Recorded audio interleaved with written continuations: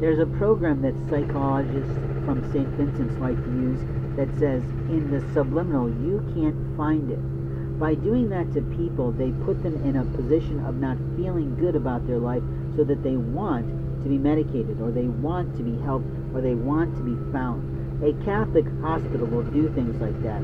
The program You Can't Find It can be played in a very, very high pitch or low pitch, inaudible but somewhat audible audio file.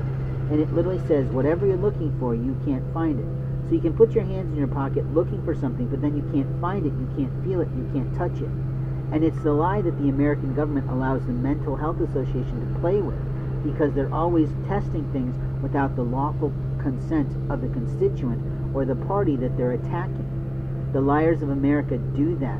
They're trying to produce the invisible man, and sometimes they can. They can basically say, you know that person you really love and care for? You cannot see them by what they really look like.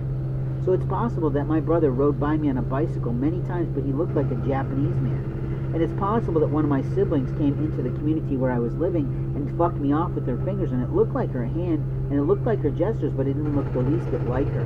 It looked like a much fatter ass, curly-haired, crazy lady who was attacking my life. Many times. And openly then she'd lie to me and say, I've never been there. I haven't been there in 30 years. Really? Interesting. Prove that. Then there was a time when I was sitting across the street at catty-corner from a maze shop, and I saw a woman who had all the personal mannerisms of one of my siblings.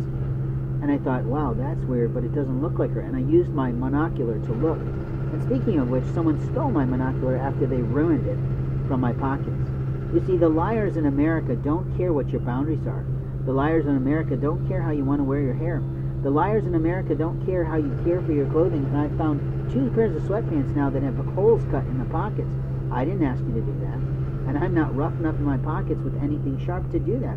I've been wearing shoes and clothes my entire fucking life, and I've never had a pair of shoes that got a hole burnt in it by someone's cigarette. The liars of America like to do that. They lie about their rights, they lie about what they do, they go and they buy one fucking thing from a store, and then they walk out like, okay, I did that, been there, I've seen you now, and I'm cool. You're not. You look nothing like me, but look at how you got glasses like me. Look at how you might try to pretend to be me. Is that true, or am I just someone who's arrogant? The liars of America ruined a life today. The liars of America have ruined my wife in every way. The liars in America don't know my life in any way, but the liars of America are sadly motherfuckers here to stay.